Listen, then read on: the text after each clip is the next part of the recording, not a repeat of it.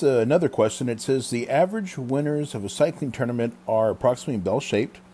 The mean age is 27.9 years. Okay, so my X bar is going to be 27.9 years. And my sigma, my standard deviation, guys, is 3.5 years. It says the winner in one recent year, the winner in one recent year was 34 years old. Okay, so it says, actually, I don't know why I'm using X bar. I need to be using mu, right? Because we're talking about population. All right. Let's take a look here. It says, transform this to a z-score. Okay, so the formula for my z-score is going to be x minus mu divided by sigma. Okay, and so my x value in this case is going to be the 34.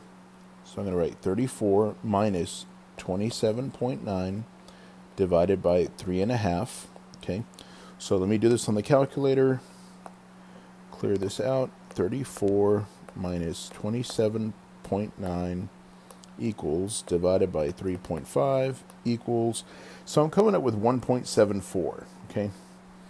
So with z-scores, guys, we usually use 2 decimal places. So I'm coming up with 1.74. Okay, here's my z value. And correct, you got that.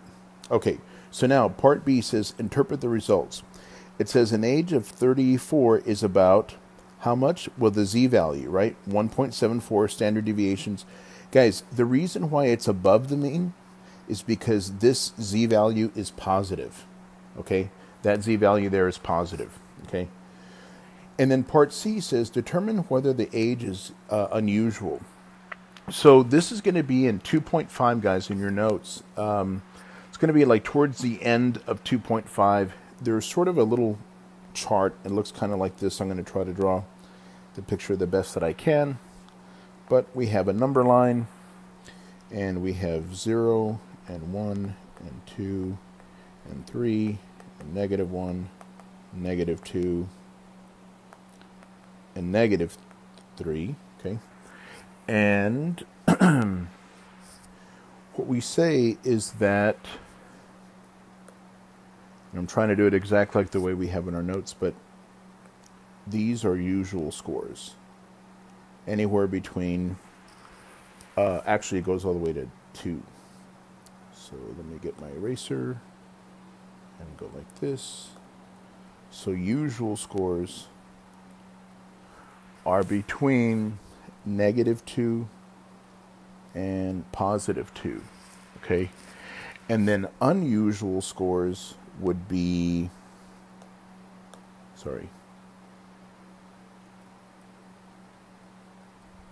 those would be unusual scores, right? Which would be between numbers like -2 and -3, or +2 and +3. And then